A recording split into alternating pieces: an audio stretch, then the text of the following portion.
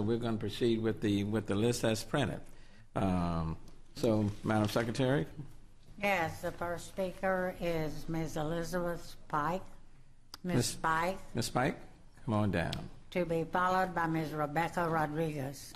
Okay. Good afternoon. Good afternoon. Hello, my name is Elizabeth Spike. I am the chair of the Houston Regional Group of the Sierra Club, but today I'm speaking to you as a private citizen.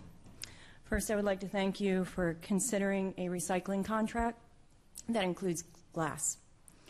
Next, I would like to request that the City of Houston ensure the public can make comments about the recycling contract throughout the entire life cycle of this contract. And finally, I am concerned about how flexible the recycling contract will be.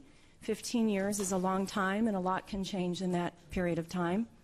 I'm concerned that I would like to see best management practices incorporated as they evolve, best management practices that are grounded in the best science, that are socially responsible and just, and economically bearable by the public.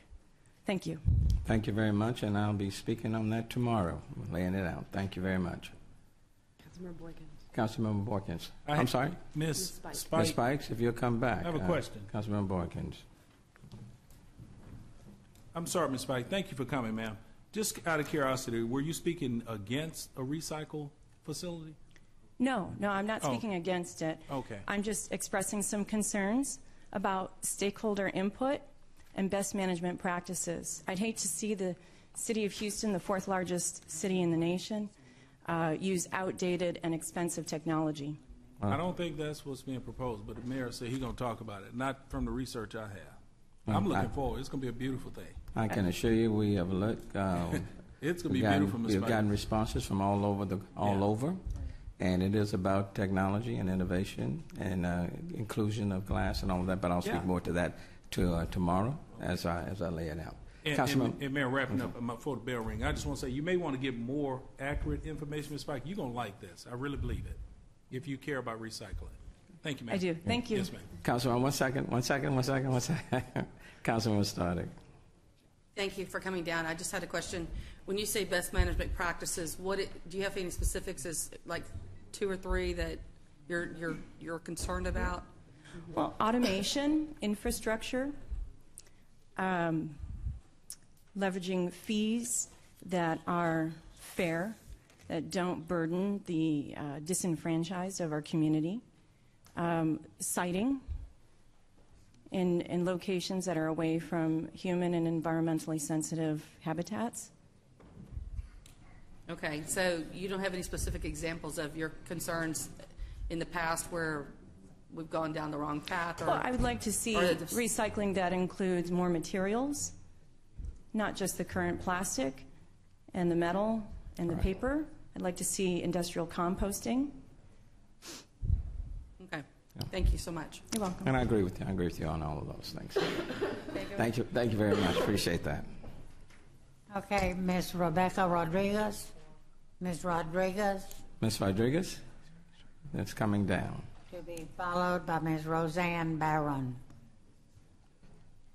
Ms. Rodriguez.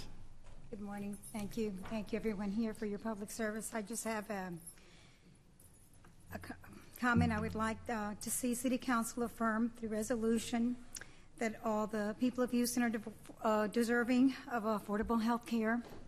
It's something I'm very concerned about. And I'd like to see an affirmation that all workers who work 40 hours in the City of Houston also are entitled to benefits regarding the 40-hour week. So I'm not asking for anything specific. I'm just expressing concern that affordable health care is very important. Thank you. Councilmember Stardick. Ma'am, thank you for coming down. I appreciate it. Is there a concern that one of our full-time employees that's qualified is not getting benefits that they deserve? No, ma'am. It's just a general statement? It's just a generalization, Okay. ma'am. I don't have anything very Just want to make sure that we're yes, ma'am. not overlooking something. Thank you so much. Thank you for your question. Thank you. Okay, Ms. Barron or Barron. Ms. Barron. She's coming. to be followed by Ms. Sharon Alexander. Barone? Hi, thank you for having me. Mayor Turner and members of the council, I'd like to introduce myself. I'm Roseanne Barone, and I'm the new program director for Texas Campaign for the Environment. So I know that you all have worked very closely with my predecessor, Melanie Scruggs, in the past, and so I've taken on her position, and I'm very excited to work with you all. And these are my comments on the proposed single-stream recycling contract. And first and foremost, I know that we share the same goal of making recycling accessible to as many Houston residents as possible. And so I hope that the new contract will be able to, as we expand recycling to areas and residents who don't currently have it, such as apartments or businesses, that we can incorporate some of these concerns in the contract, just improving recycling where we all live, work, and play. So the two kind of goals I hope that we can achieve through this contract is, does it do the most that it can to reduce waste that's going into the landfill, and does it do this in a way that financially makes sense for taxpayers and for the city budget? So I hope that this contract will bring back glass. That obviously is would be a huge step right there in the right direction, and that it will include more types of plastic. And in addition, regarding other materials, 15 years is a long time for a contract. So, we're planning for ambitious, diversion-driven goals here. So we hope to have the contract flexible enough to be able to incorporate materials as technology changes and as the commodity market changes. I know that other cities have included different materials like aluminum foil and different types of plastic, even baking pans in some cases. So these are all materials that can be recycled if our contract will allow that. So we really, the City of Houston deserves a contract that's flexible enough to meet its own goals. And I also hope that the contract will be cost effective. This is a $57 million contract, so we hope that it will, include the tonnage fee. If not, then any fee on top of that would be an extra expense. And also, we don't want the city to commit to penalties that, would be unforeseen at the present moment. So especially, as commodities change, the city should be evaluating when these commodities prices change from low to high and in between. But you might still be locked into a processing fee. So hopefully, kind of reminds me of like a cell phone bill. You don't want to sign up for a whole bunch of hidden fees that you might not anticipate ahead of time. So again, this is, 15 years is a long time. And how do we make sure that communities and the cities will benefit? And essentially, my last point is that I do hope that we do have opportunities for public input. We had hoped to hear a presentation on the proposed recycling contract this morning. So thank you very much. Thank you. Thank you very much. Councilmember Robinson. Thank you, Mayor. And Ms. Barone, considering the shoes that you're filling with your predecessor, Melanie Scruggs, I'd like to first of all say welcome to this chamber. I consider her a friend of both council as well as a frequent visitor to our council. So thank you for volunteering to fill those shoes. And considering all that we have to digest, I share a lot of your opinions. I'm curious if you, just to prepare my staff and my own sense of how much reading I have coming forward, can you tell us your position on letter writing? On letter writing, yes. It's a great thing. Your predecessor wrote a huge volume of letters to us. So I'm just curious if we can expect that. Yes, definitely, absolutely. Okay. All right. Well, I continue to pledge that I will do my fair recycling of all letters that come through. After you read them. Yeah, and respond after to them. I read them, not before. Thank that's you. right. Thank One you very much. Thank you, Councilmember. Councilmember Stardick. We're glad you quantified or qualified that. Mayor, I haven't had the opportunity to make a deep dive on all of this, but I assume that with any contract or agreement that we have a right to terminate, or I'm going to lay it out tomorrow. Well, they're here today to hear about the 15-year concern. Is that not one of these? I'm going to lay it out tomorrow. I would assume that the department would be smart enough to include that, and if they aren't, then I would not be supporting it. So thank you. Sure, thank you. And changes as well. Sometimes you can be penalized for making changes to a contract as well. And I think we've tried to incorporate many of that. I'm going to lay it out tomorrow. Then it will go to the city, to committee, and then we'll have comments, and then we'll vote on it. Thank you, Mayor. But I will lay it out. I'll lay it out tomorrow. Okay. Thank you very much. Appreciate it. Thank you for having me. Thanks. Okay, Ms. Alexander, Ms. Alexander is not present. Mr. Johnny Mullock. Mr. Johnny Mullock. To be followed by Mr. Bobby Taylor. Just Only one person at the podium at a time, Yeah. please, under the rules of council. Mr. Moloch is up first, one person at a time, please. We pass these out now. sure. Give it to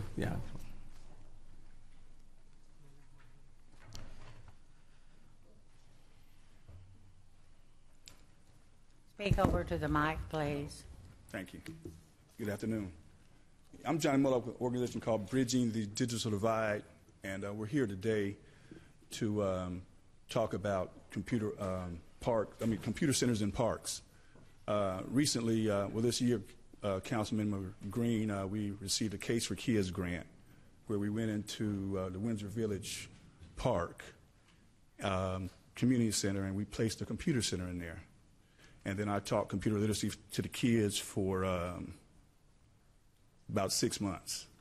And you guys don't have the pictures yet, but you can see the pictures with Councilmember Green and us with the kids, and also some of the computers.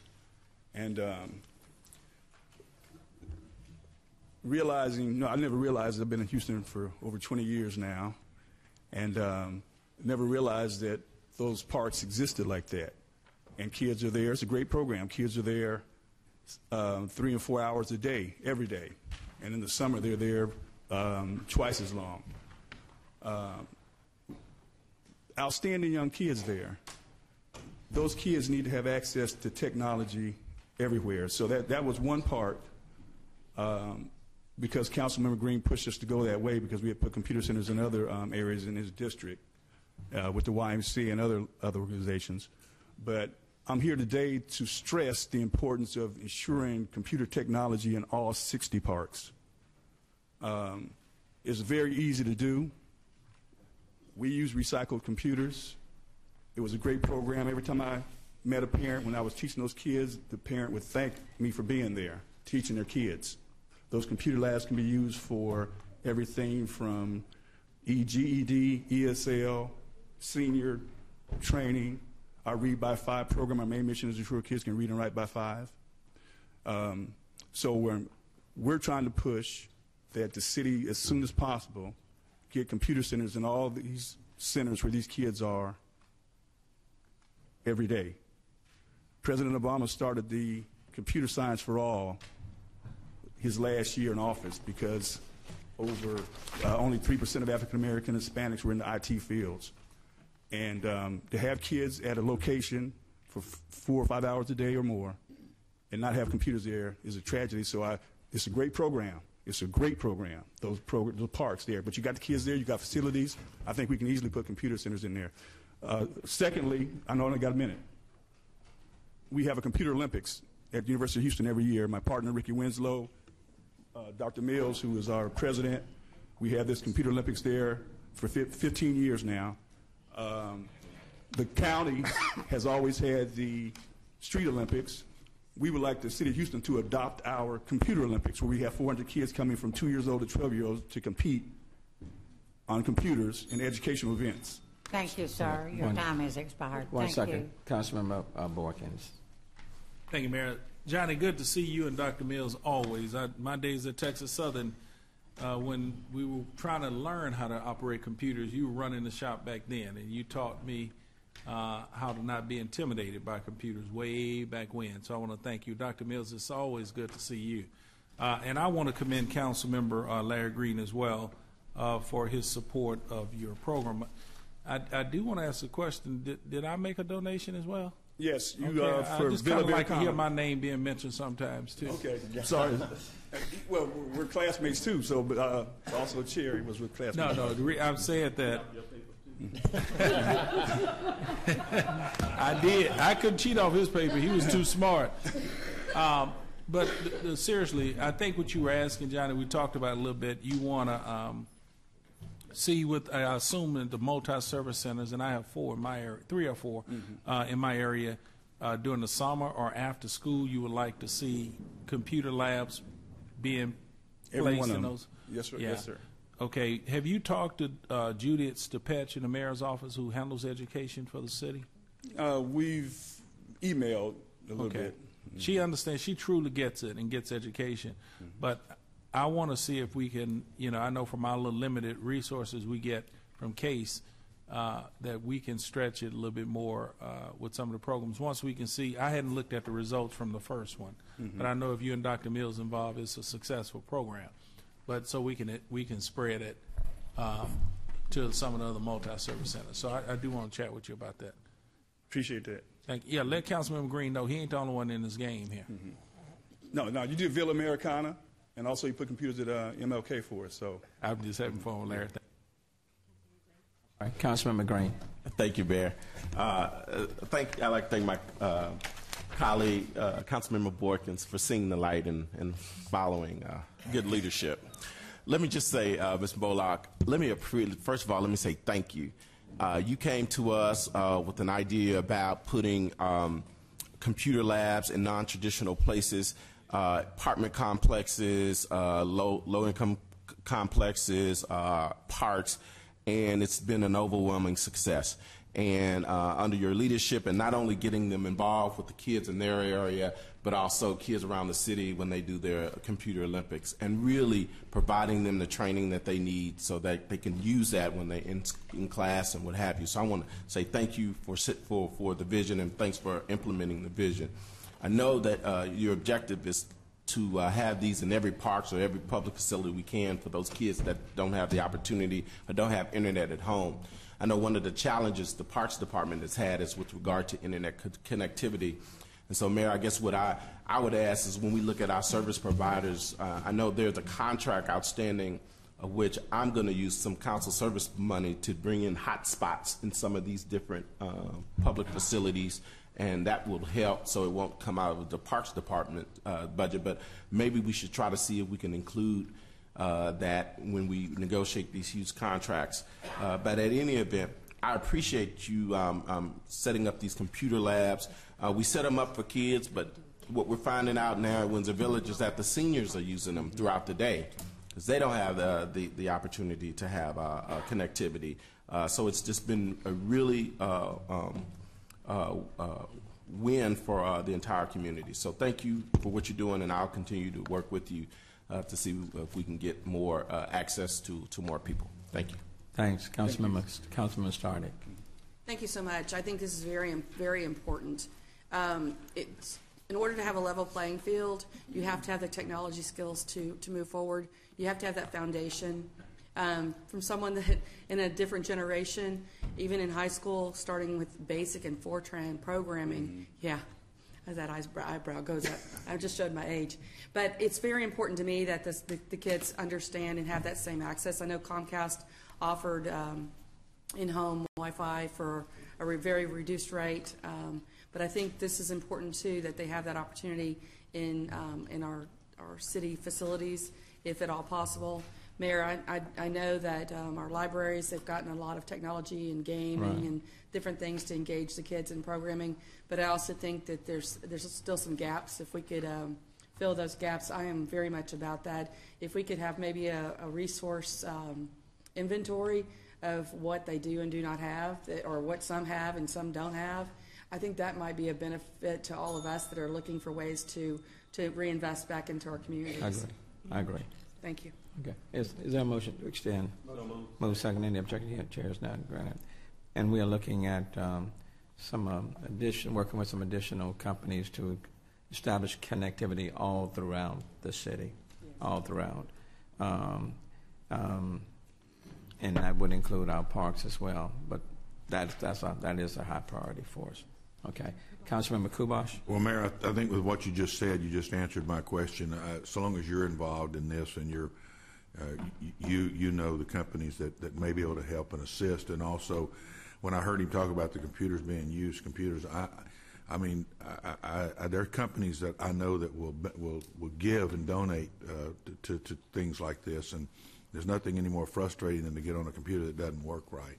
And anyway, I really appreciate it because I've seen my grandkids do things that I still am not able to do on the computers, and I really appreciate your helping them. And Mayor, I think this ought to really be a lead we should take as a city. Thank you. Well, thank you. I would tell you, we're taking a look at taking one of our existing departments and even turning it into like technology and innovation department, because this is just where we are. It's the wave of the future, and if we don't stay ahead, every day there's a new technology coming out every single day, and one way of reaching them is through our parks and other areas. So we've got to create hotspots all throughout the city.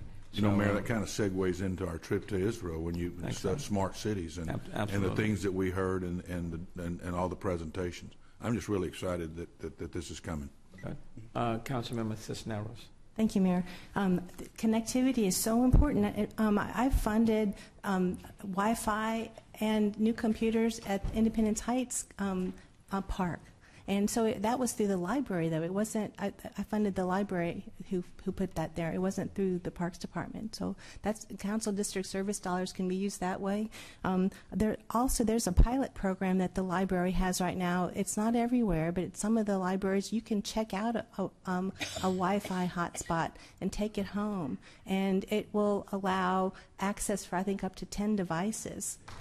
So that's something that's relatively new. Maybe not everyone's heard about that yet. And then I'm also hosting Tech Connect fairs at the libraries. We've had 2 of them. We have 2 more coming up. But the whole point is to introduce young people to all the amazing resources that the libraries have that aren't widely known. There's a lot of programs and applications and things that are there, and people that know how to use them and connect them. That opens up a whole new world for young people that maybe don't have that at home. Yeah, well, I agree with you 100%, but you guys got them at the parks every day, so they're going to be there, so I'm just encouraging that I agree. I'm with you. computers there where they're at. Yeah. And everything. Now, also, we have a report that I can send you in more detail if you're interested in digital inclusion for the city, that our ideals and stuff about it, how it would work. Okay, and Councilmember Robinson. Thank you, Mayor. And Mr. Malik, you've really touched a nerve here on my colleagues. I think this is really great timing, and I would love to get that digital copy. We're actually meeting tomorrow as a council for the Quality of Life Committee. And Mayor, my sense is, once again, this is right up your complete communities concept, we're advocating as a city to consider where our neighborhoods and communities might be incomplete. Where better than in our multi-service centers and throughout the city with libraries, and over the summer when our young people, my daughter included, needs more involvement and engagement, and I'd love to consider how we can support you. What are our neighborhoods that need to be completed in providing Wi-Fi, in completing computer training, all the things that you and this program represents. So please count me in and help us circulate that amongst our colleagues. I will. And our Computer Olympics is July 28th at University of Houston. So we would love for the city to get more involved in that, because the county has the Street Olympics. Excellent. Thank you again. Thank you. It was good seeing you on Sunday. Thank you, sir. Thank you. Dr. Mills was going to speak about that. All right. Hey, Mr. R.J. Bobby Taylor is not present. Mr. Robert Williams. Mr. Williams. He's in the chair. Okay. Will be followed by Ms. Cynthia Hall. Oh. What was that? Oh. Okay, I thought that was thunder.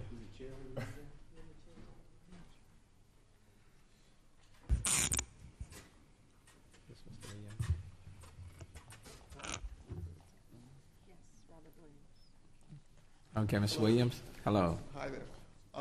Again, my name is Robert Williams, and I'm coming to you all to talk to everyone about a housing issue that I have with Section 8. And but before I do that, I just want to let you all know a little bit about myself.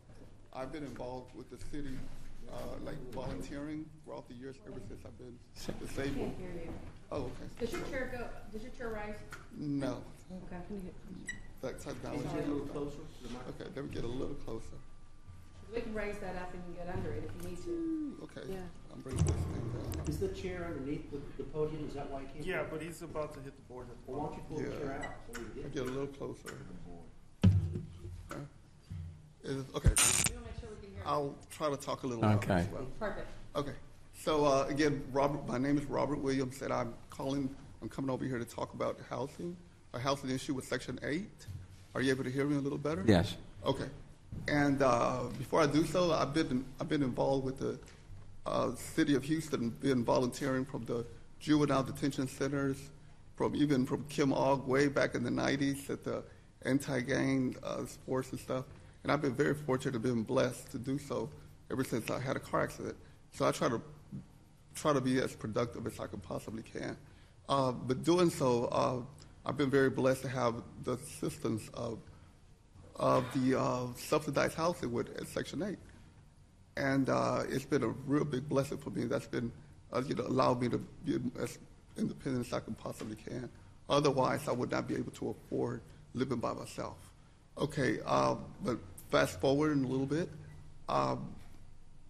they have a lot of issues there that I've tried to, this past maybe 2 weeks, about a month ago, it was time for me to get recertified, and which I did turn in my packet, which includes a lot of things that I need to do, go to the pharmacy, doctors, get so many people sign this and that, blah, blah, blah. I did all of that, and I turned it in. They gave me a receipt, which I have with me now. 2 weeks afterwards, I received a letter or notice in the mail telling me that it's my second warning and threatened me, that I need to get that filled out. And of course, I called and I couldn't get no one. I went down there and I redid the whole information. Again, I went back, get the reward letter, did all of what I needed to do. And I went there and I turned in my packet again. I wanted to speak to someone down there. Of course, it pushed me to the side, and I waited for hours to wait, for somebody to talk to me, but nobody would. So, like I said, I tried to. They gave me another receipt, which I have with me as well, stating, that everything that I turned in is absolutely, it's all I need, and that it's all complete. Well, last week, the third notice telling me that this is my final notice, threatened me that they will take the privileges away of subsidized housing if I don't get that filled out. And I have no faith of me filling out this information again and taking it down there again for them to lose it again. So I really need someone to help me with this. Rhonda, will you walk him? Work through the process with him so he doesn't have to keep going back and forth. You've gone twice. Yes, sir. I turned in the required information twice. And they told you both times that everything was okay? Absolutely. I even had someone down there to assist me and go over all the information, and they all agreed that they was all I needed. Both times I went through the same. Okay. Then we will take it from here for you. Okay. Now, you've gone twice. You don't need to go a third time and a fourth time. So, Rhonda, if you'll make sure that Houston Housing stamp approve whatever that they need to do and get him done, completed. So it's not we're not dragging things on unnecessarily. So just stay with him, and then you all let me know that it's done. Okay. Okay. Thank you. Apologize for having to bring you, for you having to come down here to deal with it, but we'll deal with it. No problem. Okay. Thank you very much. Yes. And just let me know when it's done. Okay. Okay, Ms. Hall.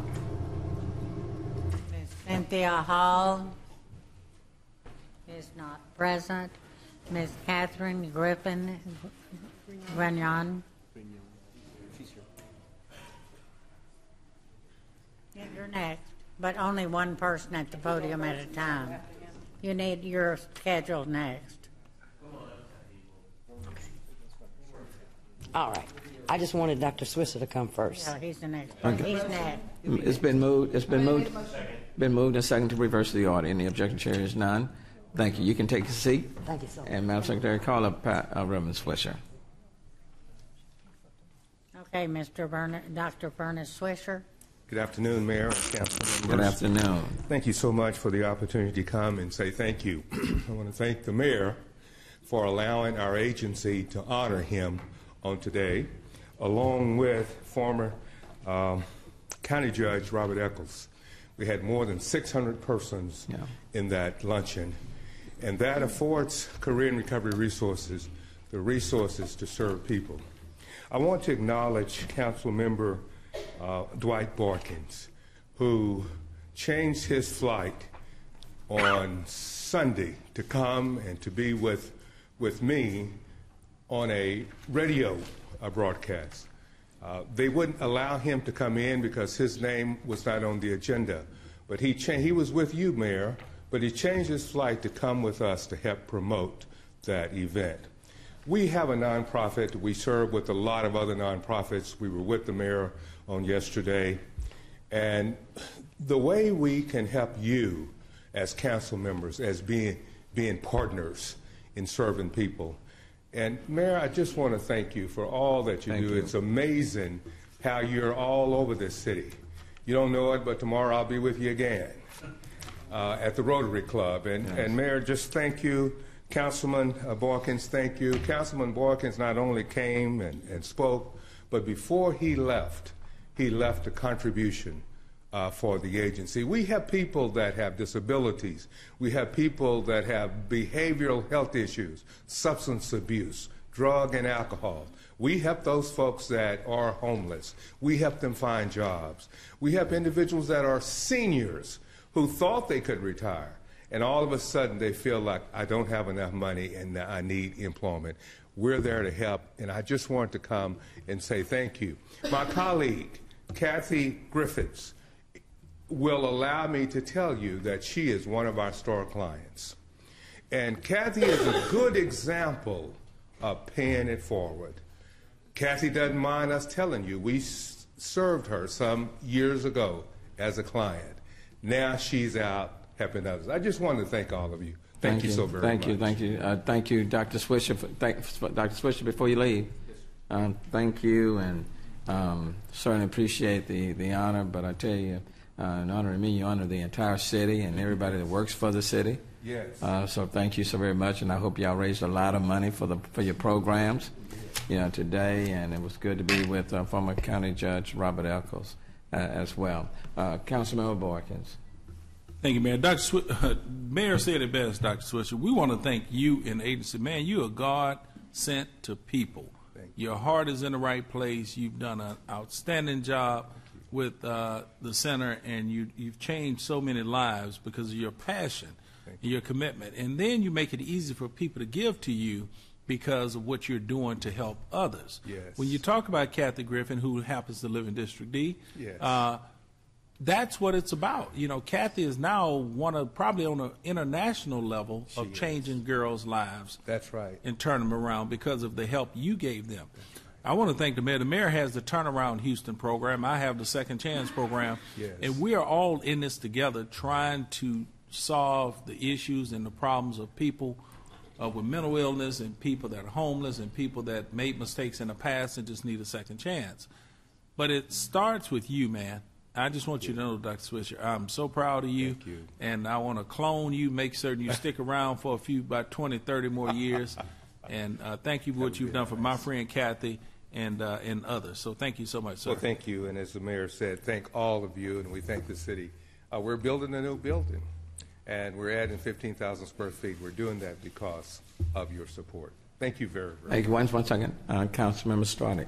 I want to just take this opportunity to thank you for all you do. I know you're very dedicated to our city, and you volunteer above and beyond. I know that Ms. Griffin-Grignon is very capable of saying very much for herself. She's not shy at all, as we all know, but it takes leadership in that role, and we appreciate you very much for that. And it's a pleasure to work with you, with the Mayor's Advisory and Safety Council. And I appreciate your work on that as well. That's very important to all of us, and that is a great group. Mayor, you visited already. Yes. I love that group. Outstanding. Thank you so much. Miss Ramona Tolliver is in that group. Yes. And she keeps everything going. And give your wife my regard. Thank you, sir. Thank you very much. Thank you. Also, Okay. Ashley. Okay, Kathy Griffin, to be followed by Ms. Michelle Williams.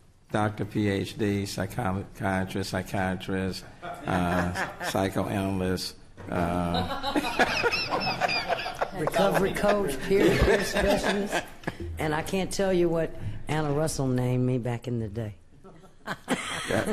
First of all, I want to say hello to all of the council members and mayor. I want to congratulate you for being a barrier breaker as myself, because I want everyone to know that this barrier breaker award thing has a whole nother meaning, because the city of Houston allowing me, when I was a client in Career Recovery Resources, to become the outreach director for Councilmember Peter Brown in at-large position 1 was a barrier breaker. And had it not been for career recovery, they allowed me to keep my personality, but they did teach me how to respond to the communities, the public, how to handle adversities without having to run back to drugs and the street life and prostitution and all of the poor old me. I need to pour me another drink, pour me another hit. It took that from me. It allowed me to understand that in working with the public and in a career of lifetime recovery, that there are going to be those who don't like you. But if you're doing what you're supposed to do and sticking to what is right for you, then if you don't have haters, something's wrong.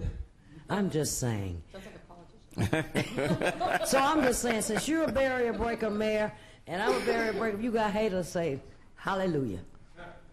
And I want to also let you know, just for the year of 2016, Career Recovery Resources has serviced 13,954 clients, and 1,640 were substance abuse clients. They have serviced 2,200 with HIV and Hep C testing, and they have placed 1,125 individuals in job placement. And had it not been for what they taught me and being able to communicate with me on a level that I could find out that I wasn't, and I wasn't hopeless, I will stand on the top of any mountaintop forever and praise Career Recovery Resources, because it did help me break all types of barriers. And I want to thank you all for your time and services. Wait 1 second. Councilman Borkins. 3 words. I love you. Woohoo! I love you too, I just want you to know that. Thank you so much. And Councilmember Stardick.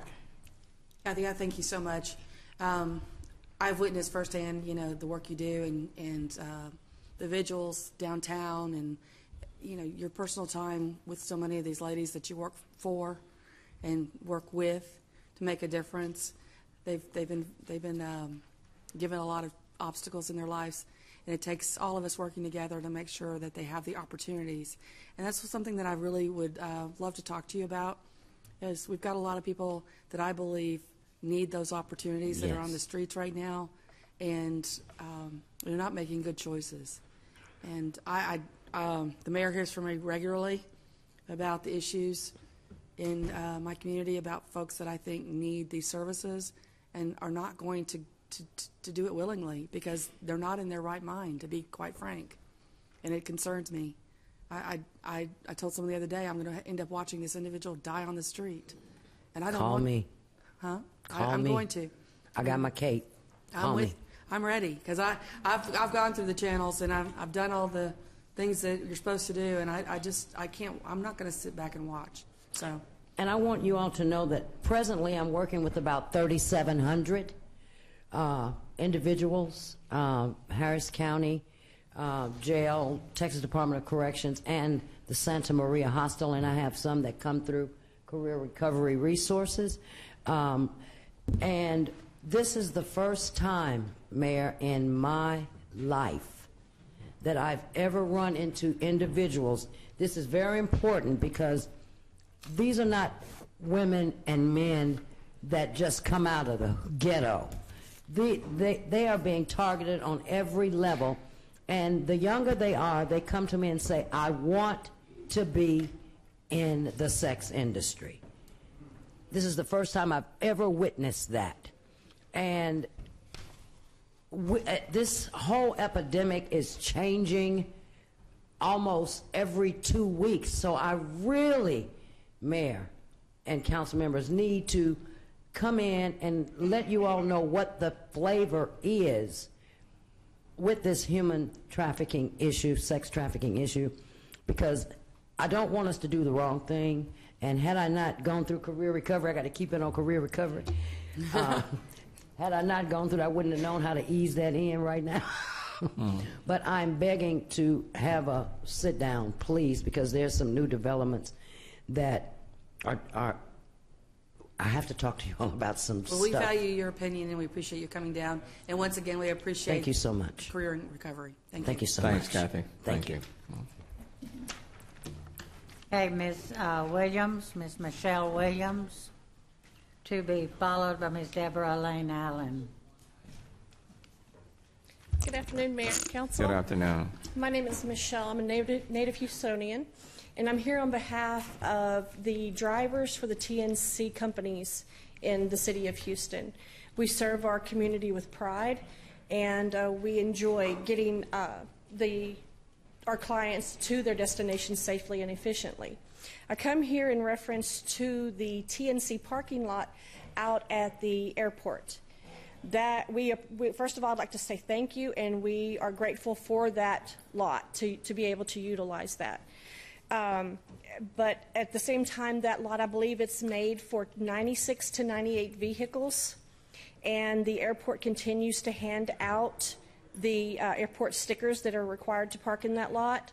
And every morning when I wake up to go to the airport, since I live just a couple of miles from there, I look on my app and I see 200 cars parked in that lot. That is not only dangerous, it backs up traffic on Will Clayton and Lee Road. The airport operations has to come out 3 to 4 times on a daily basis and block the actual lot. And it backs up traffic all the way around Will Clayton, down Will Clayton toward 59, and into the intersection of Will Clayton and Lee Road. It's dangerous, and now some of the newer drivers are parking on the side in the grass on Lee Road so as not to get knocked out of the queue. These are the vehicles for hire? It is the rideshare drivers for the 5 rideshare companies that are operating here. Uber, Lyft, etc. Yeah, the ones that went to the state to get us out the business of regulating them. Yes, yes, sir, and yes, sir. Yeah, unfortunately. But have you talked about it with the state? I have not, because that is a city lot. I understand. And I was But they went to Austin to take us out the business. I understand. HB 100. I know what you're referring to. That's right. And my question would be, because it's city property, would the state still be over that? No, we control the city property, but the state gets the money for overseeing you all, and we have to take the resources from the city to manage it. But go ahead on, let me hear you out. Okay, thank you. I appreciate that. Let me hear you out. Thank you. I would just like to suggest something for that to cure this, because as it gets hotter and in such a small space with so many people, people get agitated, and they're arguing over the parking lots. There's been violence out there a couple of times. So you said there's a limited amount of spaces, correct, and there are more vehicles crowded into those spaces. Over double, correct. And so my suggestion is, since the airport is not getting revenue for issuing those stickers, to stop issuing those stickers and wait until some of those drivers kind of drop out of that scene, and whenever operation sees that there are spaces becoming available, then they can start handing out stickers again. Okay, let me check into it. Yeah, there was more of it. Okay. Oh, Councilmember Stardick. I mean, do you have just a sentence? Because I have a question. Yes, there's another lot next door also that could be opened up that's not being For utilized. overflow? Yes. Yeah, I'm concerned. I mean, they expect us to. See, I'm concerned because I put a lot of personal time and energy into the amendments for the disabled, and so I'm a little bitter. I'm pretty frank. Yeah. So just a little. And so with that, we're not protecting the persons with disabilities according to the way it's been structured, according to what I know at this point. Correct. To your director, that is correct. From your director, Mayor, and now we're talking about public safety and impeding traffic and adding to our burden of public safety that we already have. So I don't know if we enable it by opening another lot as an overflow or put it back, like you said, Mayor, that you implied, or sort of about putting it back to the state and let them, they want to handle things, but that'll be how long before they can? It'll be 2019. Yeah.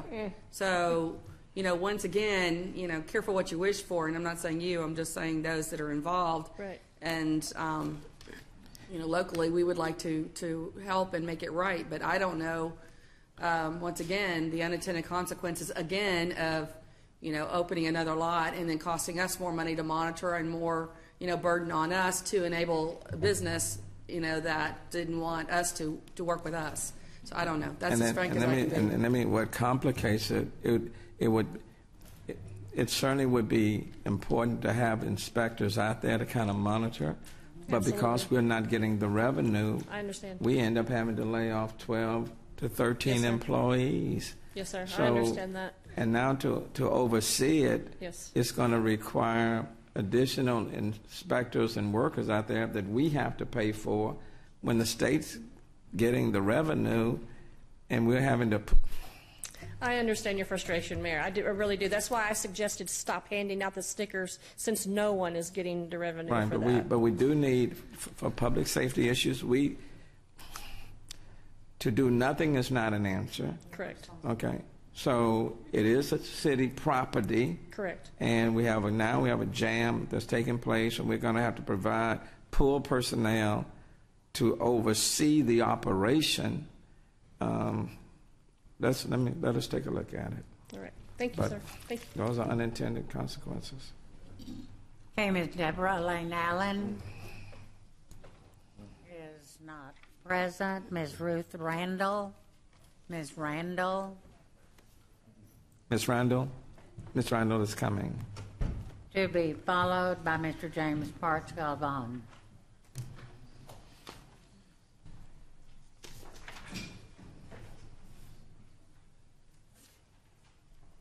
Good afternoon. My name is Ruth Randall. My concern is the food for the homeless that is under the bridge by Minute Maid and the ones under by Sears. I go and spend time with them, for Mother's Day, I spent the whole weekend out there. I go in there Friday, and I come back home maybe Sunday or Monday. They're not getting fed on the weekends. They're not, and I would suggest that, my suggestion is that through the school year, the school throws away a lot of food, that a law be passed that they give them the food that's being thrown away from the lunches. I know myself that my kids and my grandkids do not eat the food that the schools give to them. They want lunch for themselves. So I would ask that we would pass a legislation law that they would give the food to the homeless. It's a lot of people, a lot of places in Houston that has food that they're not even using, they're throwing away. So why is it that we can't give the homeless the food? Another thing is that we see that we moved them further back from the Minute Maid to live. But the thing about it is that when we out there, it's not all about people that's on drugs. It's not all about people that's, some of the people can't read. They don't understand what the people are telling them. Even when the police come out, they don't really understand. They're scared. they'll understand what's being said to them. It takes us to go back and behind the police to tell them what's being said. Like we get a lot of them to go to the sobering center to get their ID, to get their homeless letters, to go to the hospitals. So we are concerned about, we want to work with the city to be out there when we're out there to know what's going on and what the city's plans on for the homeless. We know that's not the city's responsibility, but we as people want to know and want to be a part of what's happening with the homeless and with the city. Vice Mayor Pro Tem Davis. Thank you, Mayor. Ms. Render, I don't have an answer for you. I just want to say I appreciate you and your hard work. I understand this is an issue that you hold close to your heart. I understand that constituents actually in Acres Homes on your street that you are helping with their situation. And all I can say is that we're going to continue to work hard to try to figure out how do we get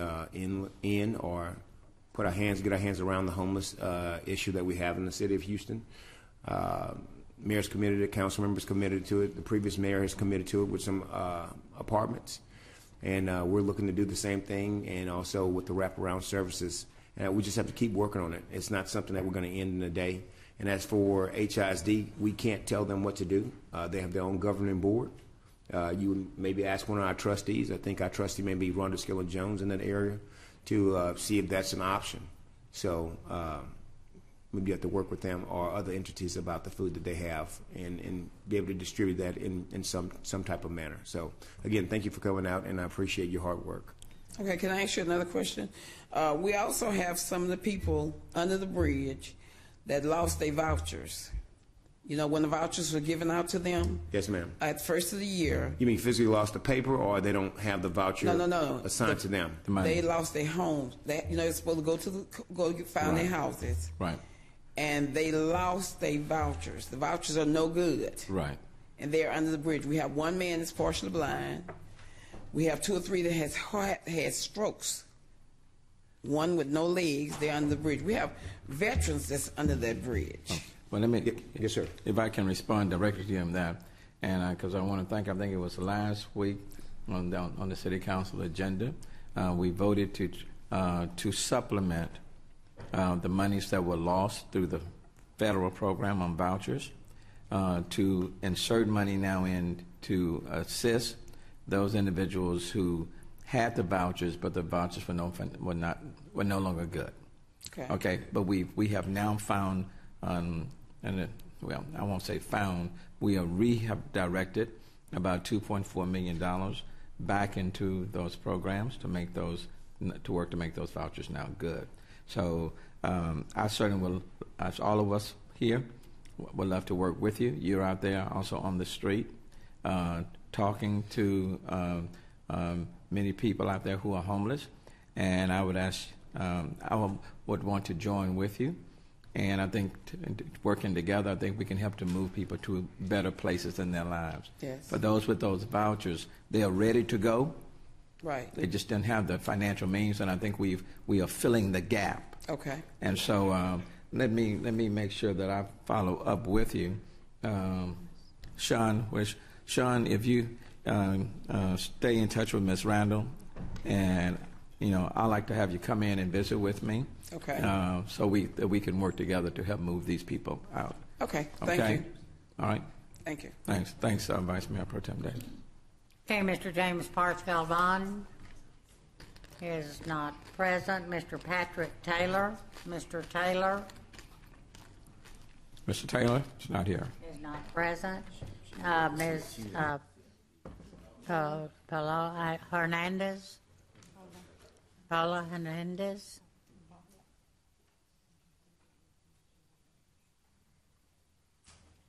To be followed by Ms. Elsa Caballero. Hola, mi nombre es Paola Hernández. Es la tercera vez que hablo con ustedes. Por más de 6 años he trabajado como persona de limpieza como subcontratista de McLemon. Después de presentar mi queja de robo de salario y hablar con ustedes, me despidieron. Creo que han tomado represalias contra mí por ejercer mi derecho de poner una queja bajo la ordenanza de robo de salario de la ciudad. El Consejo aprobó la ordenanza para proteger a los trabajadores como yo y asegurarse de que nos paguen todas las horas que trabajamos. Quiero creer el proceso de la ciudad puede ayudar a los trabajadores como yo. Para mí perder mi trabajo fue algo muy difícil. He estado pasando más de 2 meses. Ha pasado 2 meses después de que mi queja y aún no se ha resuelto. No creo que es justo que mi empleado me ofrezca a mí y a mis compañeros mucho de lo que nos merecemos. Es por eso que estoy hablando con mis compañeros de trabajo que están aquí presentes para hacer un sindicato. Estamos trabajando juntos en CIU, Texas, para poner fin a la explotación de los trabajadores en Houston. Hay que hacer algo al respecto. Muchos de mis compañeros de trabajo son inmigrantes y todos somos trabajadores de bajos ingresos. Es hora de que el ayuntamiento se asegure de que los contratistas que están a cargo de la limpieza de la ciudad pública sean responsables. No debería haber lugar para la explotación de Houston. Gracias. Yeah, Cortes. Let me say that there's the compliance division within the Office of Business Opportunity with Kalicia Wright that should be investigating this particular matter. Asked her who did she file her complaint with. ¿Con quién hizo su queja? ¿De mi despido? Sí. Con el gobierno federal. With the federal government. With the federal government. Okay, but I would also I need someone to assist her in filing her complaint, sending it over to the Office of Business Opportunity, and Kalicia Wright is the director of OBO, and within OBO is the compliance division, and I would like the Office of Business Opportunity, OBO, to investigate her complaint on the compliance division, and then let me know what they find. Okay, el alcalde pide que haga una queja con las oficinas de Business Opportunities de la ciudad de Houston para poder avanzar su caso, porque la queja que hizo usted fue con el federal. Le vamos a dar instrucción ahorita. And at the same time, if SEIU have complaints of other employees, if you'll also forward them forward to us, and then let me have Kalicia Wright, the director, to pursue those complaints. It'd be much quicker than just waiting on the feds to take some action. So let's take a look and see what's happening there. Okay. La investigación sería más rápida si la hacemos dentro de la ciudad con las oficinas de Business Opportunity. Okay. Entonces vamos a presentarle al director de las oficinas de Business Opportunities para oír su queja, ¿ok? Okay. Hold on one second. Councilmember Christie. I have a few questions on this because I think a few years ago we went through something very similar. Ask her if she works for Macklemore or she works for the subcontractor of Macklemore. ¿Usted trabajaba para Macklemore o para el subcontractor de Macklemore? Para el subcontractor de Macklemore, JBM. For the subcontractor JBM, run by Macklemore. So, is the complaint against Macklemore or ¿Es la queja contra Macklemore? Contra los dos. Against both. Okay. Macklemore's done this job for 17 years, and we have not had any complaints like this before. What is the theft? Describe the theft. Macklemore ha sido contratista con la ciudad de Houston por 17 años. ¿Usted puede describir la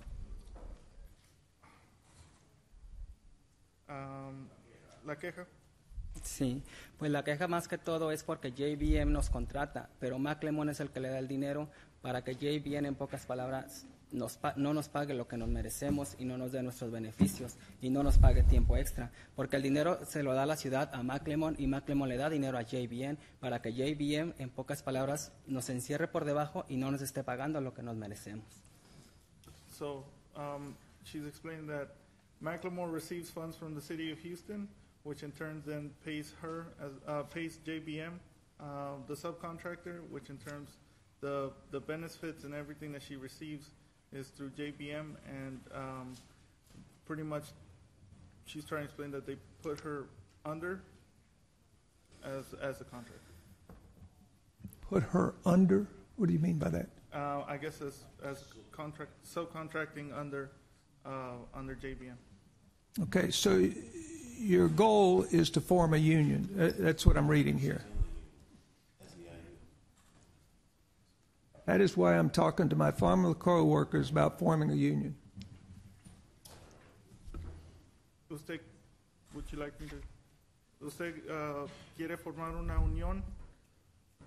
No nada más yo, todos mis compañeros que estamos pasando por todo esto. Por eso es que yo estoy hablando con ellos para poderlo hacerlo en unión, para poder tener nuestros beneficios que ustedes saben que nos merecemos. She would like to form a union with her and her employees, with co-workers that she works with, so that she can receive the right benefits for the job. So did SEIU bring everybody here today? SEIU trajo a todos hoy. Sí. Y no nada más estamos peleando por nuestros beneficios, también estamos peleando para que se nos traten como personas que somos y no nos traten porque las compañías también nos tratan muy mal. No nada más se trata del dinero. The motion to extend, second in the objection, motion is granted.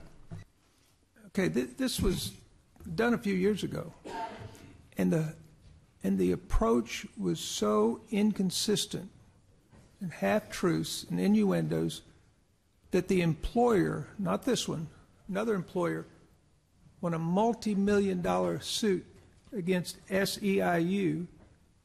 If I'm not mistaken, they've been bankrupt because of that lawsuit. So maybe I'm trying to save time. But for 17 years, this firm, not the sub, but the firm has not had wage theft. And I've seen it before happen again. The technique of trying to take someone down to form a union when they do good work. Now give proof when you file with Carlisa Wright.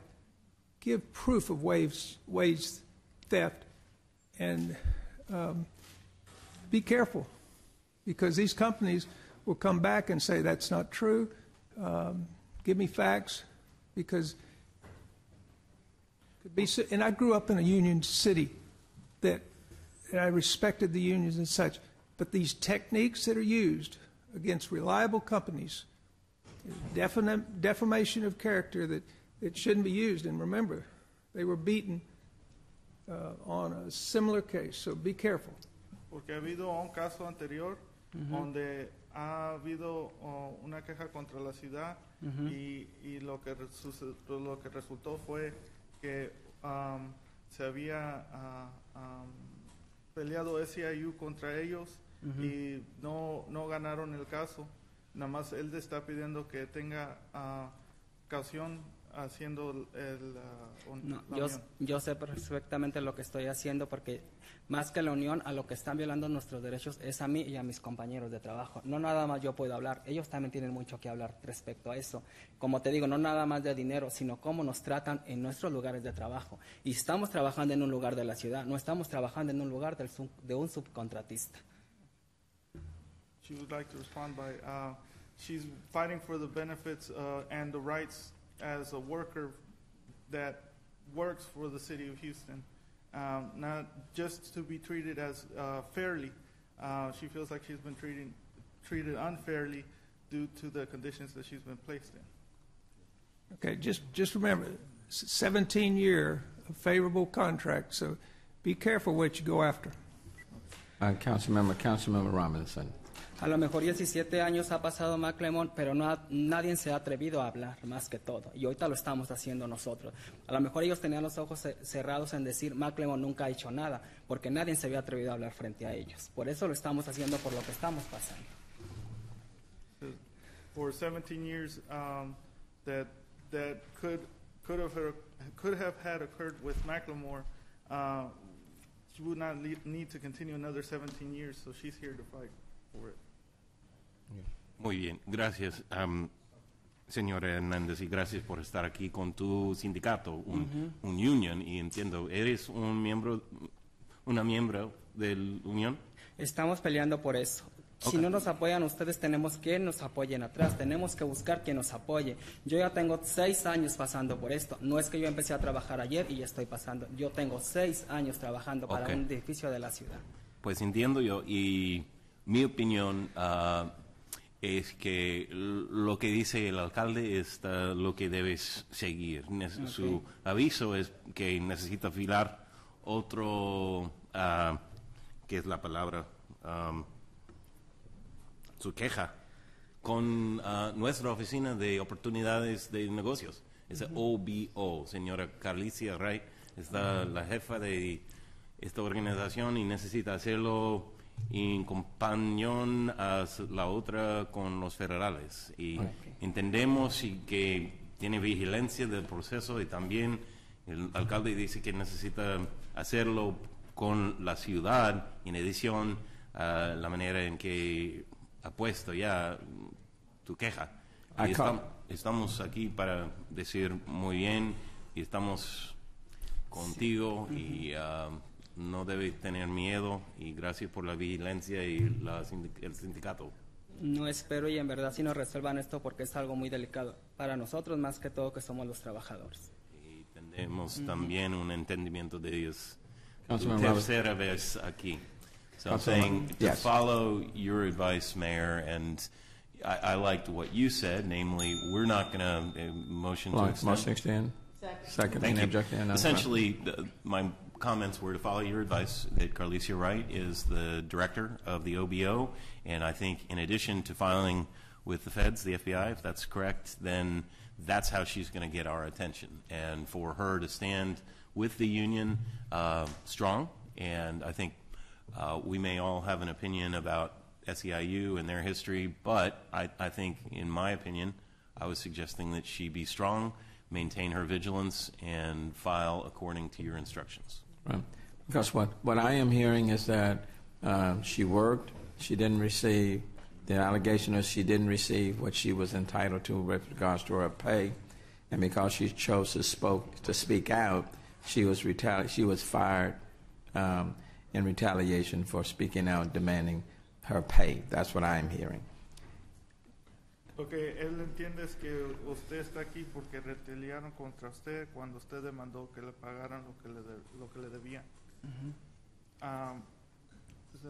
And as a result of that, I want her to file a complaint with the Office of Business Opportunity, OBO, and then allow us to investigate it on her behalf. Nos dé chance de investigar y haga su queja con la oficina de negocios de la ciudad para que así le podamos ayudar. Okay. Espero y si hagan eso pronto. Thank you. Thank you very much. Thank you. Gracias. Okay. Ms. Caballero, to be followed by Ms. Stacy Babineau Daigle. Elsa, how are you? I'm good. Thank you so much for the time, and appreciate it. Again, I'm going to introduce myself. I'm sorry, I now have to wear glasses to read. My name is Elsa Caballero. I'm the president of SEIU Texas. And honestly, I was not planning to speak today. But I'm here representing a security officer from George R. Brown Convention Center who was scheduled to speak here today, but unfortunately, as a little bit over an hour ago, an hour before he had to get here, he began to receive calls from the contractor and felt too intimidated to come here. If you remember, about 2 months ago, we were actually here also with Mr. Saparul Mehat. And as we were here in the building, the same company continued to call him and send him text messages. As a result of this, allegations of retaliation, the workers have now filed a charge with the NLRB, and that will continue the process. Just to answer from the other stuff that you said, every worker who has talked about issues of wage theft have also filed through the City of Houston's process to make sure that that doesn't happen.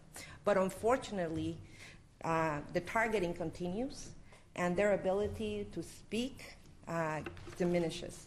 And we're here today not so much because, we need you guys to investigate, do additional investigation or to tell us about the other processes we could take, though we appreciate that. But to make sure that you are aware that this is happening to people who actually work cleaning this buildings here and in the airport and in many of the city buildings, that they are retaliating just because they're exercising their rights as citizens of this city to come in and talk to you guys about an issue. And regardless how you feel about SEIU or whatever the issues you believe that happened, these workers are not lying. Regardless on how you try to say that the union is doing this or the union did that, when a worker comes and talks to you about being retaliated or losing their job, it should be taken seriously. It should also be investigated to make sure that it's right. You cannot say that because a company has been there for 17 years and have worked here and never had a complaint. It might just be because you never heard the complaint. Because if they're afraid of being fired when they say something, then why would they say something? They are now unapologetically unafraid. They're here to talk to you about the issues, and they're hoping that the city will support their efforts to unionize and have a union, because the Band-Aids that we put on when we file the charges, the workers get paid, their back pay, doesn't solve the bigger issue, which is that the contractors continue to go back to their practices, and we hope that the city of Houston will take a look at what those practices are and make sure that they put things in place to have contractors who are going to respect these workers. Thank you. Thank you. Thank you. 1 second. Councilmember, well, let me just say to you, so we do take the complaints seriously. Appreciate it. Okay? Anytime any employee works and there's a complaint or an allegation that they're not getting paid what they have been promised, that is a serious allegation, and we do take it seriously, and we are not going to condone that. I don't care who the contractor, who the business is, we're not going to condone it, especially anybody that's doing work for the city of Houston, or it's the general contractor or it's the sub. So we very much do take it very seriously, and we want all the businesses know that we expect our employees to be treated fairly, to be paid, and not to hire them and then underpay them. And we certainly don't want any employee retaliated against. And if it's found to be any truth that an employee was retaliated because he or she spoke up and to let us know that they were underpaid or that was wage theft, then that's totally, totally, totally unacceptable. And that employer, that business, should not be doing business with the city of Houston. So let me just emphasize that we do take it seriously. We appreciate people taking the time to come before us, and we do not take that lightly. Thank you. Appreciate that. Okay. Councilmember Robinson. Thank you, Mayor. That was well said, and with your authority, it's a lot more powerful than what I wanted to say, but thank you for reiterating my sentiment. And one suggestion also, and thank you for coming, and thank your members for being here. Understanding the sensitivity of this situation and how one can compromise one's job for leaking, I'm curious to know if names are being taken. If there are ways, perhaps not so much that the union members would create instances where they're vulnerable, but if you, as in your role, are a conduit for that, whether there's a mechanism with the OBO, that if there are individuals with any contractor, that we're let known who those are. So as of even today, I think some of the workers were getting calls from staffers of city council members wanting to get more information. I want to make our organization available to be able to get that information to you, let you talk to the actual workers who've been victimized or allegedly victimized, I should say, but some of these practices, and we're happy to answer any questions you guys may have.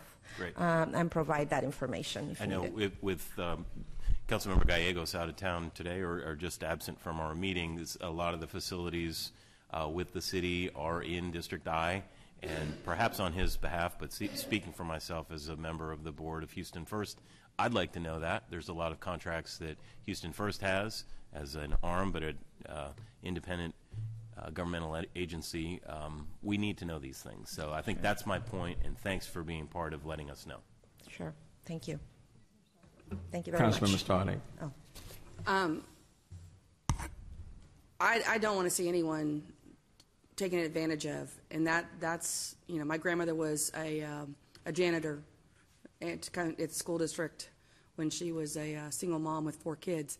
I don't want to see anyone taken care of. But Mayor, I also want to caution that I don't want anyone leaving the room thinking that because they're hacked off at an employer or a contractor that automatically, that they're found guilty, the contractor as well. So we have to make sure that the process works. I don't want anyone, if anyone is, has the nerve to take a contract from this city and is taking advantage of any of our Houstonians, then shame on them, because they will have the wrath of, I know this mayor, and I know the majority of the council members, so shame on them. But I also don't want to send a message that would get anyone in trouble by retaliating the other direction and targeting any of the contractors because they don't agree with, the way they conduct business. So if it's legal, it's legal. If it's illegal, then we definitely want to make sure that it's taken care of and addressed immediately. So I just want to make sure that that was the message that was heard today. It's very important to all of us that everyone's rights being recognized. Yeah. So I would say that, again, I want to reiterate, we have followed the process. The workers have come in and submitted their proof.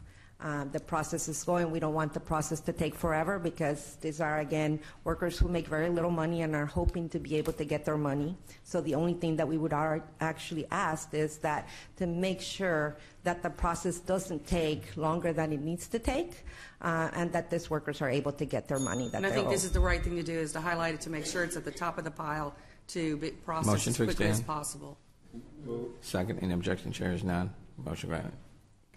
Oh, that's all I had to say, Mayor, that I do think they're doing the right thing by highlighting it, bringing it to our attention, making sure that it is going through the process, because I know how city government works, too. I've been here long enough, right. Or any of the processes of government, that it takes too long, especially when you're trying to make groceries, you're trying to get to the grocery store to provide for your families, or just make the bills. It's too much, too short of a window, paycheck to paycheck, or even shorter than that, than trying to make the bills that you need to survive. So we definitely need to make sure this process is in place and it's moving forward.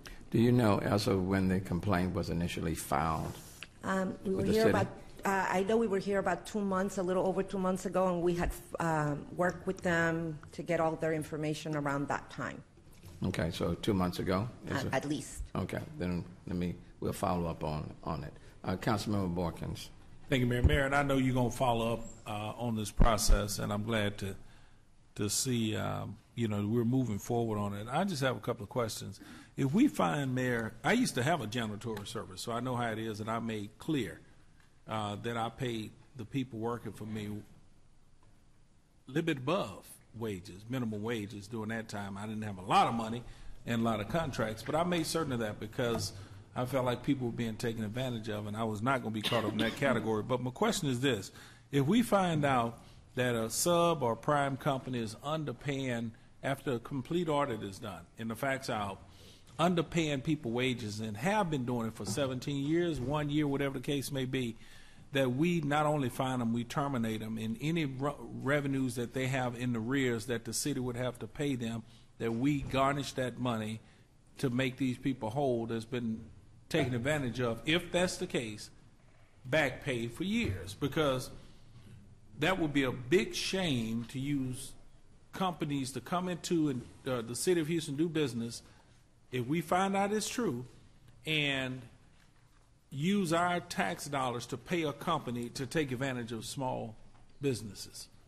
So if we find out if Dwight Borkins' company has, I'm making up a number, $500,000 in the rears that the city of Houston have to pay, and we find out on the complete audit that they've taken advantage of a company, maybe we need to consider not paying them that with the audit findings and reimburse these people who've been taken advantage of, and make certain they're suspended or won't be able to do work in the city of Houston ever. Thank you.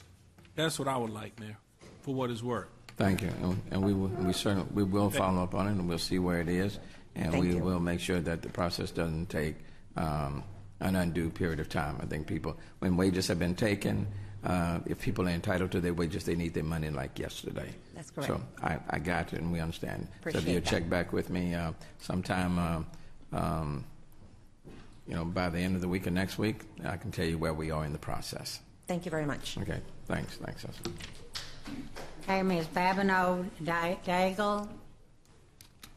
Ms. Daigle, to be followed by Mr. Marion Scott. Good afternoon, City Council. My name is Stacy Babineau Daigle. I'm from Breaux Bridge, Louisiana, and I currently live here in Katy, Texas.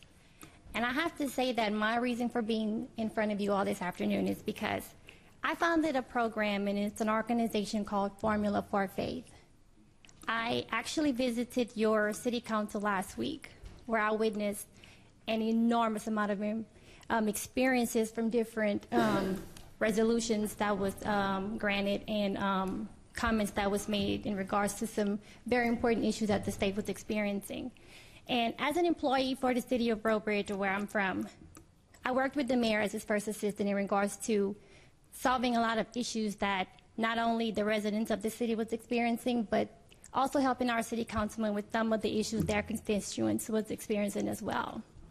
During that time, with me being with the city, I took my experiences in my knowledge to the state of Louisiana, where I worked for the Alcohol and Tobacco Control Department, where I work as a liaison officer for the department with the legislature and governmental and public affairs for business owners who were also experiencing different issues, just like some residents.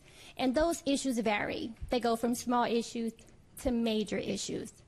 And my purpose for forming an organization with faith being an acronym for fixing an issue that helps. It's not hard. I'm so passionate about it because working with the state and working with legislators, we constantly found ways and measures to help businesses who were experiencing issues as far as why their permits were taking so long, why they couldn't sell tobacco, why they couldn't sell alcohol. And my formula, as my minutes are going to deplete, I hope you ask me a question as far as what the formula is. I don't want to waste any of my time introducing myself to you all in regards to the formula. But I have to say that I commend your city. I love it being here. I have for 3 years. My kids go to school in Katy. I have a graduate who just completed her course at Katy High School in 2017. So I must say that I commend you all in your efforts. And with what I have already experienced today, I commend the mayor. You take every initiative that you can in directing the person in the right place, because I think formally that's what it takes. A lot of times our youth, they're unfamiliar with what routes need to be taken in regards to solving small issues. Sometimes they don't even understand how to fill out a FAFSA in order for them to go to school post-graduation. And those things are not taught in secondary education. Those things are not introduced to them during a senior year unless they are asked questions about it. Thank you, ma'am. Your time has expired. Thank you. 1 second, Councilman Borkin. Thank you, Mayor. Stacy, good to see you. Can you first ask your beautiful daughter to stand up? I can. I would like to introduce to you guys Tylee Daigle. She's 10 years old. And Come on with her shy self. Stand up. Stacy came to Houston, and we met her. Senator Miles and I and a few others met her shortly after she arrived. And your resume, working for the mayor in Louisiana, and your background, Stacey, is just remarkable. And I've said once, and I said again, you need to move out of Katy and move into Houston in District D. We want you in our city. But on a serious note, I commend you for what you're trying to do, but can you just clarify a little bit more in just short what you want from the city or would like from the city? Absolutely. Thank you, Councilman Borkin, for asking the question about the formula. It's a very easy formula. It's only 3 steps. The person with the issue, the person in the middle, the mediator that's making ideas happen, which would be Formula for Faith, and the person who's in charge of making that final decision. There's a lot of channels that they go through. There's a lot of phone calls that's being made, and they're being transferred to different departments, and they are not the person that is capable of helping them. And the end result needs to just be a yes or a no. If it being a yes, we can go forward. And if it's a no, then we find out what it is going to take to make a yes. So, Stacy, you're speaking about internal here at the city. So if someone calling 311, you're saying a way, the formula or 3 steps, I guess, to try to address issues when residents call into the city. Sometimes the answer can be a quick yes or a quick no. But are you speaking in terms of from personal experience that it's hard to maneuver through our system? Actually, it's people that I speak to because they don't know what route to take. And my reason for being here and is to actually ask the city council to just adopt the plan, just to adopt the formula. It's not really in regards to me pushing it through and to making How do we get a copy of it, Stacy? Do you I have actually have a few pamphlets here that I would like to give to an assistant, from my assistant, my protege, to yours. All right. And it's basically just a formula that you guys can adopt into your own departments, into your own administration, and just take the steps. It's actually the idea is making it happen, solving the problems, and just moving forward. That's pretty much what it is in regards. And Mayor, I also want to tell you that your national endowment art organization, well, it's actually something that you're putting together for people who have great ideas. I think it's phenomenal, and I wish you all of the best applicants that you can get in regards to making it and be success. Thank you very much. Thank you. You're welcome. Thank you. Mr. Scott. Appreciate you. Thank you. Y'all have a great afternoon. Thank you. Mr. Scott.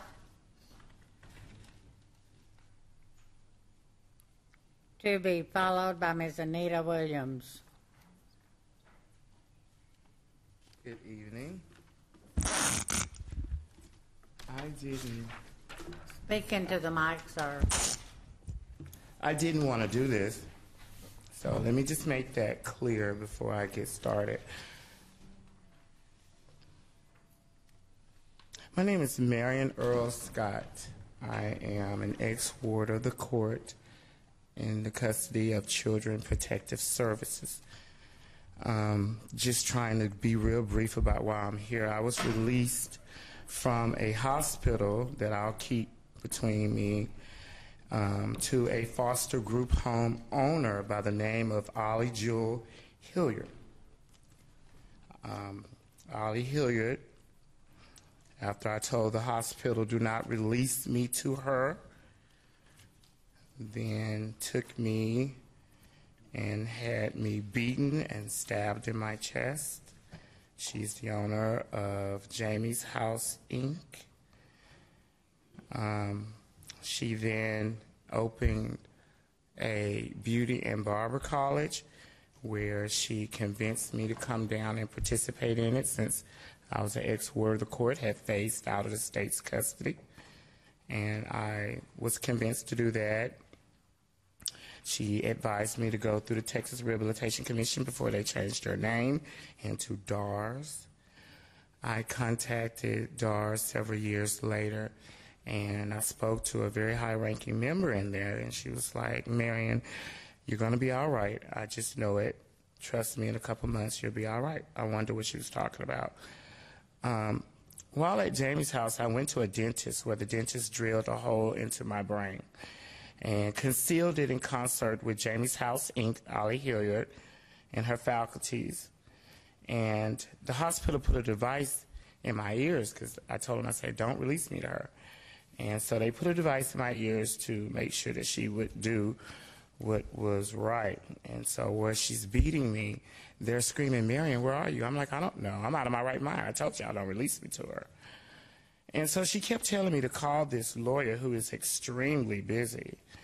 And so I, being that Children Protective Services to me is not responsible for what happened to me. They put me in the custody of this foster home. So her lawyer happens to be a very, very busy man.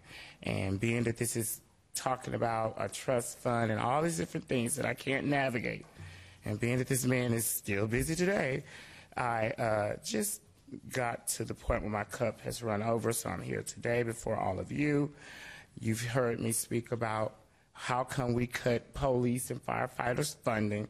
I'm not going to change on that. You can't even govern yourselves. Thank you, sir. Can I Your just time finish has this? expired. Can I finish Thank this? you. Can I just Thank finish you.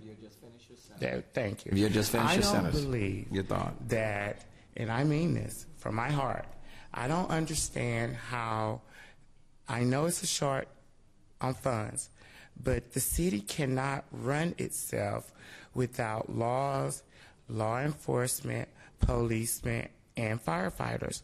So when I came here, I was just simply saying, how do we cut their funding? That's like rent. We should always pay that off top because they're the ones who are putting their lives on the line.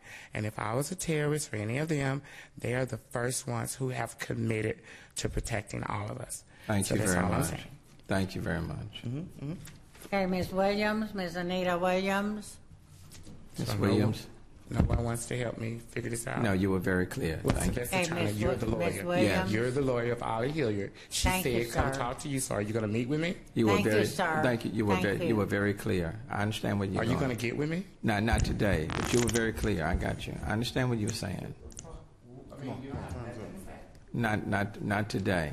Not today. So when will you do this? I have AIDS and HIV, so I need you right now. Okay. We'll follow up with you. I'll have. Where's this trust fund?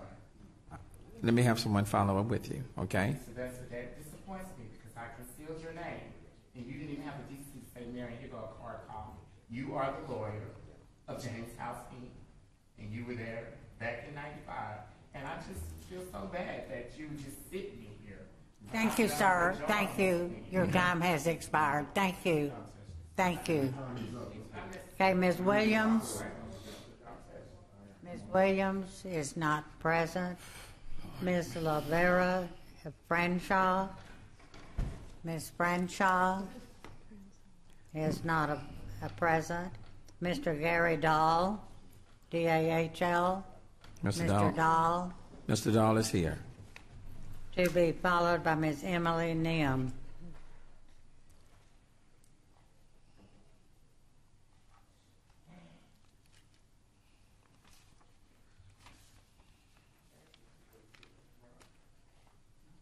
Speaking to the mic, sir. Turn that mic right to you. All right. A little better. Mayor Turner and the City Council, it's the first time I've ever talked at one of these meetings before, but my name is Gary Michael Dahl. I'm a professional musician, and I've had a very successful band for quite a long time. We used to do a lot of work for the City of Houston, but with the kind of the mayoral and administrative transitions and me being on the road and that sort of thing for a lot, we've kind of lost contact with a lot of the event coordinators for the City of Houston. So we'd like to, if it's okay, reintroduce ourselves to you and welcome the opportunity of working with you again. My band's primarily been known for R&B, smooth jazz, and Caribbean music, but mostly the top event coordinators say we're one of the most versatile bands in the city. We're all college-educated musicians. We've all been all over the world, toured with major acts, national acts. We used to do a lot of concerts for 99.1 Sunny, 102, 96.5 The Wave, 95.7, and we were the house band for the Texans for 5 years. We performed hundreds of concerts for the City of Houston, the Woodlands, Galveston, Sugarland, Pearland. I can't remember them all. There's so many of them. Anyway, the City of Houston has used us as kind of musical ambassadors in the past, sent us to different cities like San Antonio, Dallas, Austin, that sort of thing, to do concerts to attract tourism and to attract the convention business to Houston. But because we're extremely versatile band and probably can play more styles than most of the bands in Houston, the city has used us for a lot of major things. The most recent was the opening up of the Hobby Airport Southwest Airlines terminal. We did all that grand opening for all that stuff. So anyway, we just like to welcome the opportunity to work with you again. I've been out of town. I was down in Panama and playing in South America in different countries for a while. So we just want to see if we could reestablish ourselves with you again. Good. What's the name of your group? It's the Gary Michael Dahl Band. Okay. Well, I tell you what. Have you Thank you, Mr. Mayor. You were at one of our concerts about last year, and I wanted to say hi to you, but there were so many people surrounding you during my break, I couldn't get close enough to you to shake your hand. I had to go and sing at my next gig. Have you talked to Susan Christian? Not lately. She's over special events. That's why I would recommend that you talk to. Okay. She's and I recommended I kind of announce it to the committee members as well. Yeah, well, go talk to Susan Christian. I know for the SIGCO Freedom Over Texas event, we're utilizing a lot of local and regional talent, for those events. So, but do talk to her. She is the guru on all of this, and the mastermind, and the conductor, the orchestrator, the whole thing. So, please go and have a visit with her and reintroduce yourself to her. Hold on one second, Councilmember Stoddard. I was going to say the same thing, Mayor. Thank you for coming up and introducing yourself. We have the opportunity to hear a lot of great entertainment, and it is through Susan Christian's department that makes a lot of those decisions and recommendations to the administration. So just because we are under new management, Susan is still the go-to person. So we depend on her a lot for even in our districts when we have entertainment. I had commercial art come out to my Super Bowl event, and I was just thrilled. So we love having local talent, and we appreciate your work. Thank you. Well, thank you so much for having me here. And I would tell you there are probably about 30 events that are taking place in the city every week. So, but Susan Christian would be the point person. Okay. Thank you so much, sir. Thank you. Good to see you. Name is Emily Neum, to be followed by President Joseph Charles.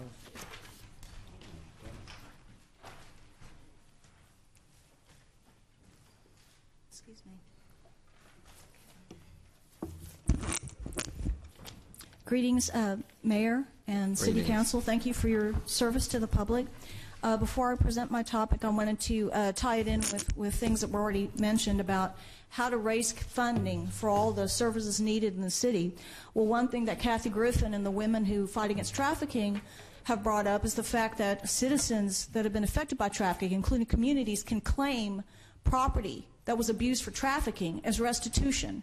So we teach each community how to do this, then we can get the capital, we can get the resources for development by going after crime, working together with the city, with the law enforcement, instead of, getting caught up in crime and costing us more money.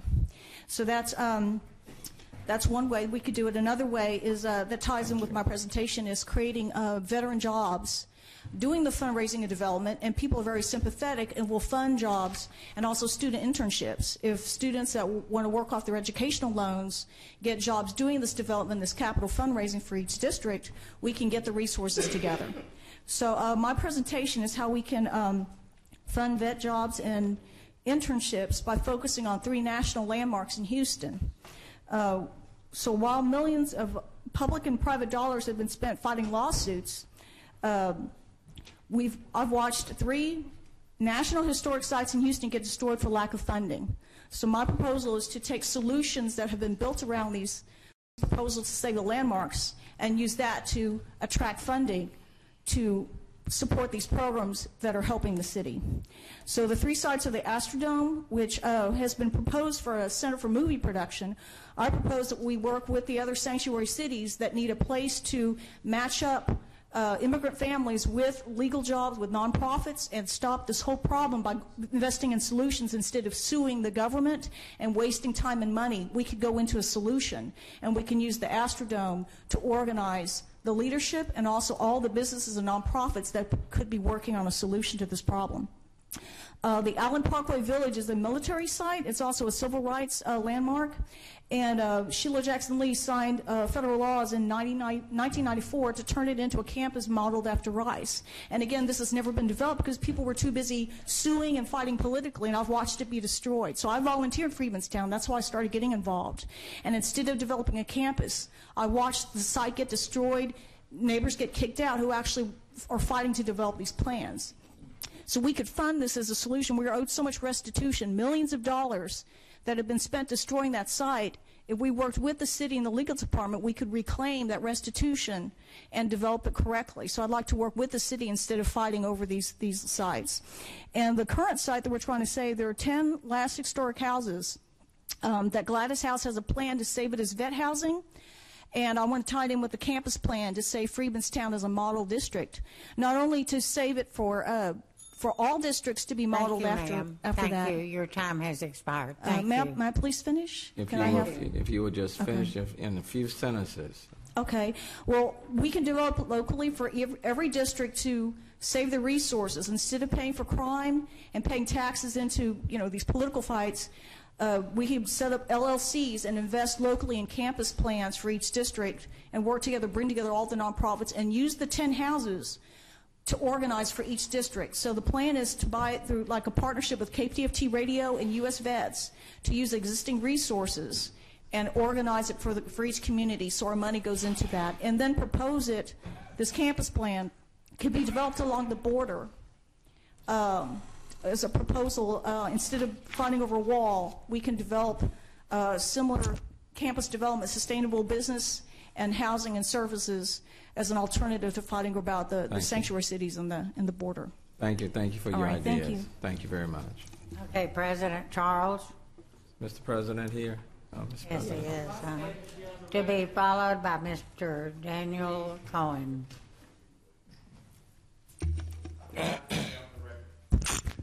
City Council chambers, I'm requesting more time again, and knowledge is known that I should receive time. You all with knowledge of who I am. This is still continuing. I'm not coming before an elementary class of council members to identify with my case position in the welfare of the city. We have Edward Gonzalez, a former city council member. He did not qualify.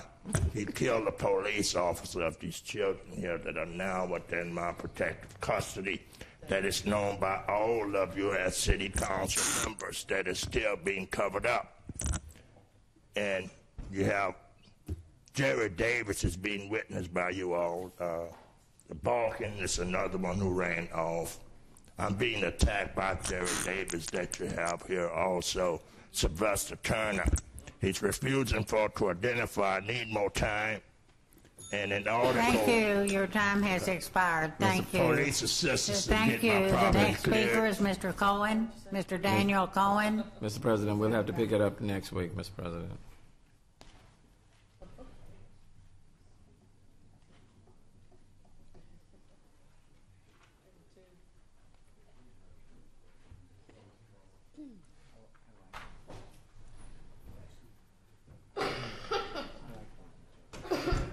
Mr. Cohen.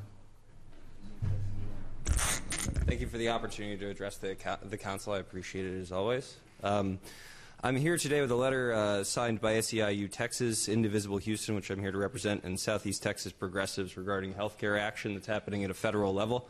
I'll read you a few sentences to sum some of it up. We, the people of Houston, oppose in the strongest terms the Better Care and Reconciliation Act, which was unveiled in Congress. 23 million more Americans will go without health care, including tens of thousands of residents in Houston across 10 gerrymandered congressional districts. And though this is a federal issue, it is inescapably local. We know that there are issues with mental health in the city. We know that there are issues when it comes to employment benefits for labor that can be an ongoing issue, and it doesn't end at the border of the city. I think I'll hyper-localize it in context of today, that if there's any city that's getting, if there's any company that's getting money from the city, then it only makes sense that workers who are working full-time should receive full benefits as well. But we simply wanted to say that the issues of poverty and division will fall ever. Thank you, sir. Just 1 second. I promise I'll be really brief. If you finish your thought. Okay. The issues of poverty and division will fall ever more to the city of Houston and Harris County, so we'd like to see the City Council affirm through a resolution that all Houstonians are deserving of reasonable and affordable care. That's it. Thank you. Thank you very much. Thank you. I have a copy of the letter if there's... If you'll give it to Rhonda, she'll make sure that all the council members... And that completes the public session. Thank you, Madam. Thank you, Madam Secretary. We will stand in recess until in the morning at 9 a.m. Thank you all.